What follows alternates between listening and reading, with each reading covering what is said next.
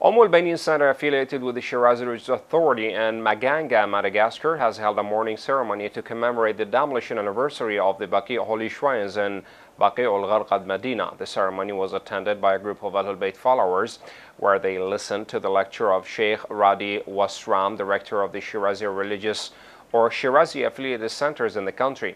Sheikh Wasram affirmed the necessity of reviving the International Baqee Day, which falls on the 8th of Shawwal, in compliance with the assertions of the Supreme Religious Authority, as the Eminence Ayatollah al-Husseini al-Shirazi, may Allah prolong his life.